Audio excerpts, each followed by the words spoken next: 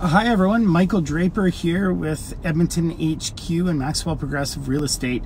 I am just parked right along Whyte Avenue here.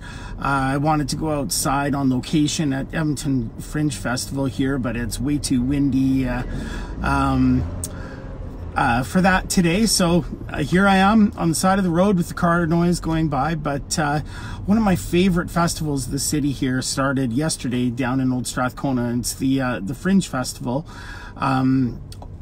Over 250 shows in over 50 venues, vendors galore all throughout the streets, lots of really good food, street performers, art, just so much fun. I used to enjoy as a child coming down here and just getting you know, caught up in all of the festivities and all of the people, and it's just a really good time.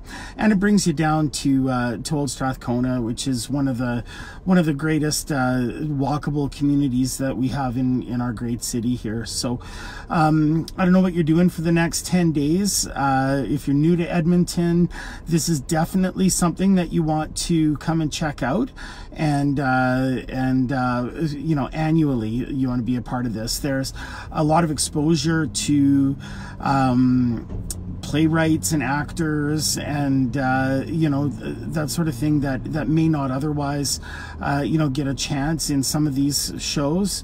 And it just feeds that artistic community of our city, which is so vibrant. So a real must-do in the city of Edmonton, the Fringe Festival. So please come on down. Again, it started yesterday and goes for 11 days, so it'll be going on. You can check out online.